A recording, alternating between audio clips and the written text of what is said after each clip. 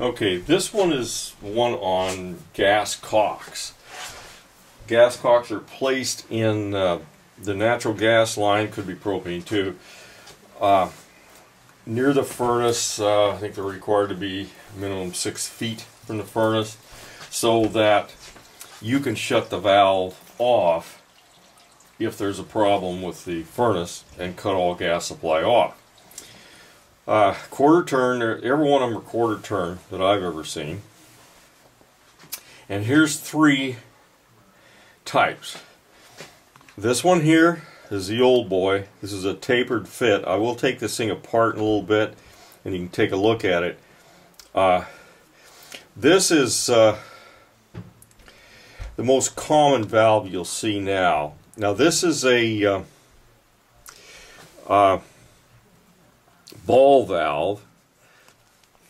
If I close it, you can see the ball has closed, and then as I open it, you can see it opens up. Then that valve's fine. This one here, this is what we call the butterball. Now this used to be real common, but because it's expensive, it's gotten replaced by this one. This is by far the best valve I've ever seen for this use. I've never had one leak. I've never had one break. You notice the real heavy bosses where the threads are. It is not a full flow valve, meaning this has actually got a butterfly in it.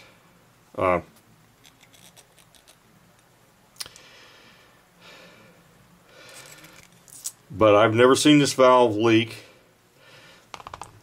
I have seldom seen this valve leak, but this valve also has, because it's a ball, it's got a separate fitting right here that's screwed on there, and that is a potential leak. It's been pretty good.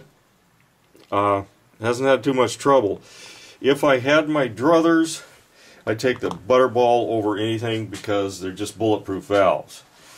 Now, the one I really want to talk about is this one. This was the old standard. This is what everybody used. And it's an absolute piece of crap. I just took this off out of a junk pile. I cannot close it. I tried it even on a vise and I couldn't close it. Many times I have seen these valves with this handle broken off because someone put a crescent wrench on it or something like that, or a pipe or something, and tried to turn it off and couldn't get it to shut off.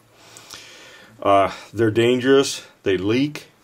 There's a good chance for leaks here and here. I'm going to take this thing apart and you can see how it works inside, and we'll see why it fails. Okay, now the valve's apart. This is actually a taper type valve. When you put it in here, it's kind of a taper fit. Now you see it turns okay now, but if I put the nut on the end of this thing, and I'm not going to try to tighten it up, but if I put the nut on it, that is going to tighten down the taper.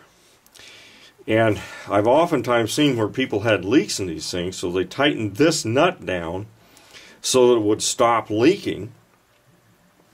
It stopped leaking, but you couldn't turn the valve. Because the tighter that's in there, the tighter I push this down in there, the harder it is to turn. Now you can disassemble a valve,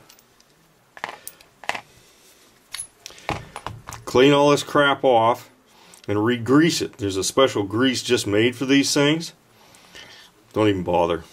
It's not worth the trouble. For one thing, if you take this apart, that means the gas meter's got to be shut off. So when you shut the gas meter off, you might as well just put one of these in there. Just take it out and put one of those in. Anyway, this valve is garbage. If you see it, don't use it. At the bare minimum, if I was working on a piece of equipment and had one of these valves on it, I would check to see if it turned and check to see if it leaked.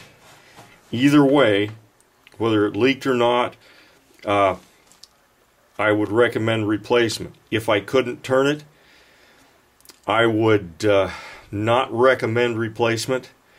I would not leave the house until I had replaced it.